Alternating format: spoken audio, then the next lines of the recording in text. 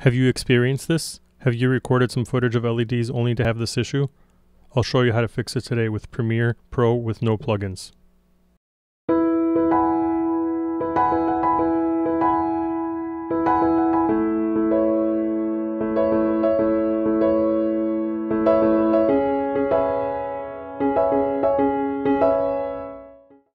First thing you want to do is drag your footage over in your timeline.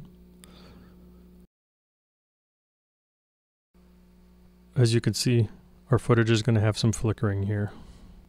We'll show you how to fix this in Premiere without any plugins in just a couple of minutes. So the first thing you want to do is duplicate your footage, and you want to make 2 copies of it. And we'll want to shift it over the one track for 1 frame and then the next track for 2 frames.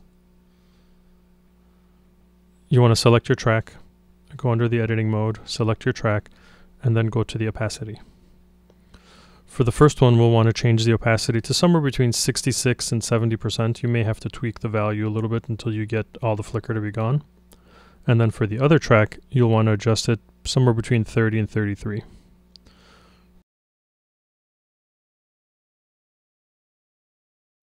The flicker's virtually gone. So we'll go through, as I said, and we'll adjust the value a little bit more. When you come back and you notice the playback now, there is no flicker.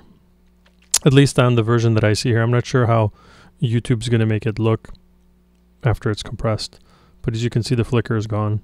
So this is a quick and easy way for you to be able to fix your footage when you have LED flickering.